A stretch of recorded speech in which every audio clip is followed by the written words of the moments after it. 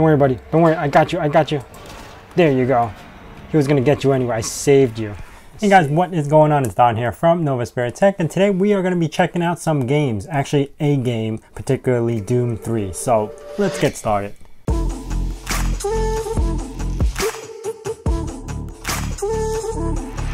Now, I saw this on Reddit a couple of days ago, somebody playing Doom 3 on Raspberry Pi, and I'll leave a link to his video down in the description below.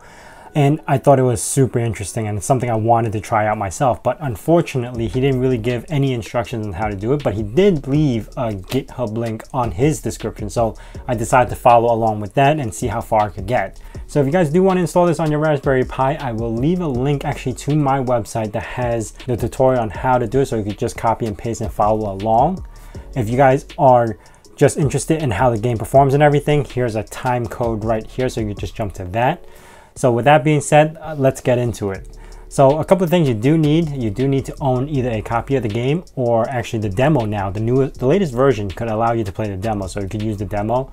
Raspberry Pi 4 with 2 gigs of RAM or more, because you do need a minimum of 256 megabytes of RAM just to run the game. So 1 gig of RAM minus 256 is very little, so I rather prefer the 2 gigs or more. I'm using a 4 gigabyte version. It takes about 2 gigs total if you're doing the full version, so 2 gigs of space. Definitely some sort of cooler because we need to overclock the GPU on this thing. We also need to compile SDL2 and compile the game. So with that being said, let's get into it. Alright, so the first thing you're going to need to do is actually get the whole system up to date. So we're going to do a sudo apt get update. Next, we have this whole list of repositories or libraries that we need to install so we can compile everything. So here's the big list. Again, just copy it from my website. It's much easier that way. Once you're done with that, we need to download SDL. So we're gonna HC clone it. HC is pretty much like Git. So we're gonna be cloning the library of SDL. When that's done, we're just gonna jump into the directory. We're gonna auto-gen and then use this configure line, and then we're gonna get into making it. And then we could do a sudo make install. Once that's done, we have to download 3 extra libraries, which is the image, mixer, and TTF. We're gonna have to compile each one of those using autogen, configure, and also we have to make a make install for each one. And that's it. We basically installed SDL. It wasn't too hard. The original SDL that comes with Raspberry Pi 4, it gives me a little bit of an issue, so I wasn't able to use that. That's why I had to compile the SDL from scratch. Now, once we're done with the SDL, we're ready to compile the game. So we're gonna download the Git, jump into that directory, and make a new folder called build. Hop into build, and we're gonna cmake. So cmake space ... When that's done, we're just gonna do another make -J4, which is using all 4 cores. This takes about like 20 minutes or 15 minutes or so, so it takes a little bit of time. When this is done, you will be presented with like about 4 files. You're gonna need to transfer those 4 files to the Doom folder. Now this Doom folder you could actually get from Steam, where if you installed it, make sure you have it on a Windows computer. Download Doom 3 from Steam, and in the Steam apps you're gonna have this Doom 3 folder. Copy that over to your Raspberry Pi 4, and when you have that folder, copy the other 4 files that we just finished compiling over to that same root folder of Doom. It's basically got to be before the base directory. So if you see a base directory and then you see the 4 files, you're fine. And now all you have to do is just run the app. Now I'm using Gallium, so I could get a heads-up display to show you the frames per second and also the CPU usage. The CPU is not the bottleneck in this, it's actually the GPU, and overclocking it to 600 gives you pretty okay performance. I managed to get it up to 620 using overvoltage 4. So every 10 megahertz gives you about an extra frame increase, you could say. So getting that extra 20 from 600 gives you that extra 2 frames. Then I actually modified a config file to give me the resolution of 960 by 540, which is still the 16 by 9 aspect ratio. Once I get all those configurations in, let's check out the game. Here we go. This is the intro screen. It loads pretty fast. Like I said, the CPU is not the bottleneck, so you can see that it's like 50 frames per second, which isn't too bad at all. 50 frames is actually the monitor's rate. It's actually not the graphics rate. I'm gonna load a game and start it off, so you don't want to see the beginning. I'm just gonna skip right to past a little bit of talking. The loading's not too bad either. It's been a while since I played this game. I think I haven't really ever actually played this game, but I've touched the demo before back, I don't remember, 2009, 2008. But so I vaguely remember what kind of happens here. All right, what is this, Ryan? All right, Ryan. You see how well it performs? It's doing like 50 frames per second here. It's not too bad. Once you're loading particles, it drops down to like 20. It's still not too bad, but it's very, very playable. Come on, get me in. I'm losing oxygen here. I actually don't know if I want to be in here because this is where the death happens. Let me get my gun ready. Alright. Gotta get up to a second level.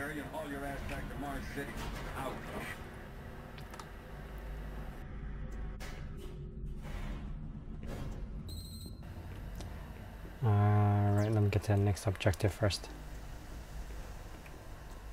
Did I really have to walk around? Yeah. Oh, Dr. Chan. Is he Chan? I don't know, I just made that up. They have to be warned while there is still time. 27 frames per second. The visuals are not too bad. You can't possibly understand or comprehend. The devil is real. I know. I built his cage. Oh, I remember what happens here. Don't worry, buddy. Don't worry. I got you. I got you. There you go. He was gonna get you anyway. I saved you. I saved your life. Alright. See, look, I'm not even like affected by this. Hey. See, I have an idea about this game. Hear me out a little bit. I know there's ammo here. I bet you guys, okay, spoiler alert, you guys watch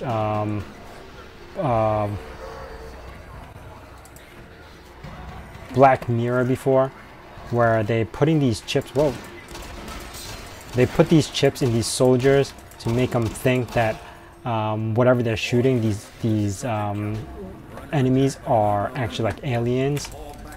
Oh, that scared me. Oh my god. But really they're refugees. So imagine that I already been possessed in the initial part of this whole thing, and whatever I'm shooting is actually humans, and that I'm the one that's killing everything and I'm the bad guy.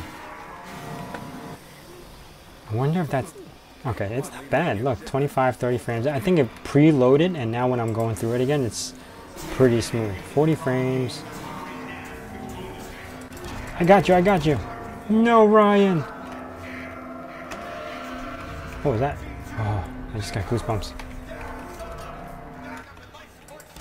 Don't do it, Ryan. Don't do it. Oh man, they take a lot of shots. Oh, Ryan got killed. So far so good. Getting pretty decent frame rates. Very, very playable. What'd I do? What'd I do? Oh, shoot. I hate jump scares. I'm stuck. I'm still stuck. Ah, there you go. Let me reload this gun.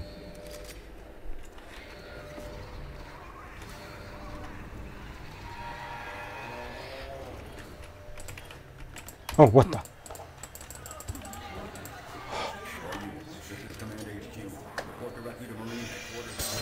Yeah, I don't want to go there.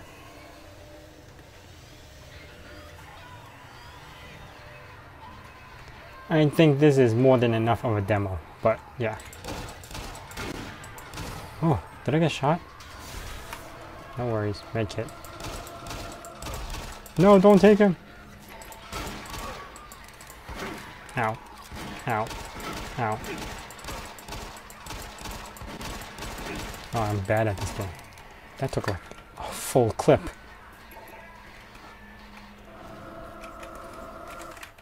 Whew.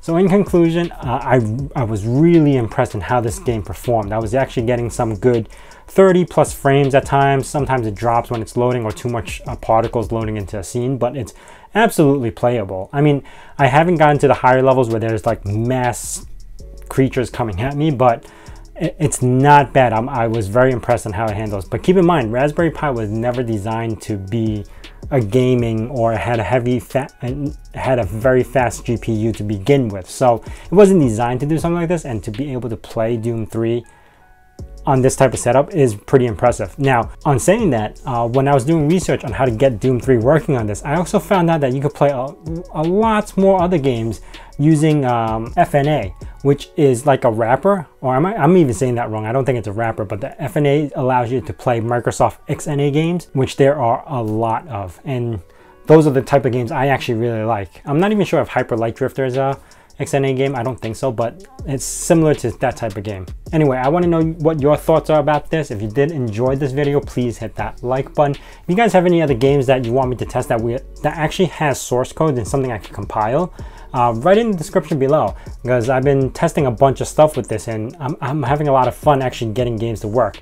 I will want to try this on something like a Kadaz board where they have a faster GPU, just to see how it performs. So I'll put something up like that on soon. I might also make a time demo, so it might roll up in my lineup of benchmarking. So when I benchmark Raspberry Pis or other boards and stuff like that, I'll throw in Doom 3 as a GPU benchmark. Anyway, if you guys are new to this channel, consider subscribing, also hitting that bell notification icon so you know when the next video is going to be out. And as I say in my nerd cave, hack till it hurts.